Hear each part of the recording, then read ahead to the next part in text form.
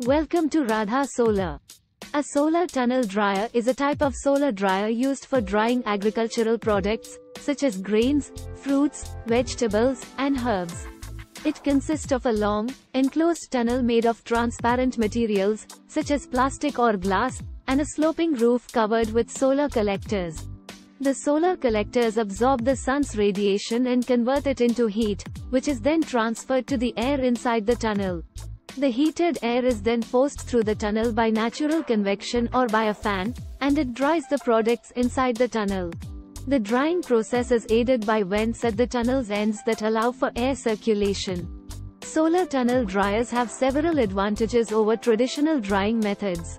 They use renewable energy, reduce the drying time, and maintain the quality of the products by preventing contamination and mold growth. They are also low cost, easy to construct, and require minimal maintenance. However, solar tunnel dryers may not be suitable for all types of products or climates. They work best in sunny and dry regions with low humidity, and the drying time may vary depending on the product and the weather conditions. Proper design, operation, and maintenance are crucial for the efficient and effective use of solar tunnel dryers.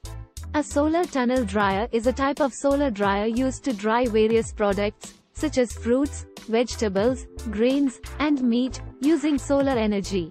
It consists of a long, enclosed tunnel-like structure made of transparent material, such as plastic or glass, which allows sunlight to enter and heat up the air inside.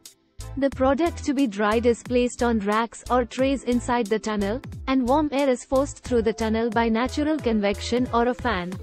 Solar tunnel dryers are an efficient and environmentally friendly way to dry products, as they use only renewable energy and produce no emissions.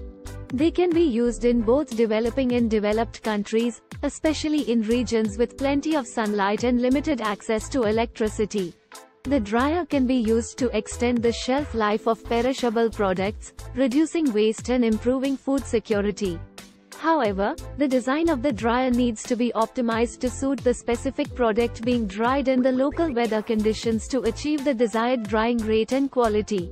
Thanks for watching.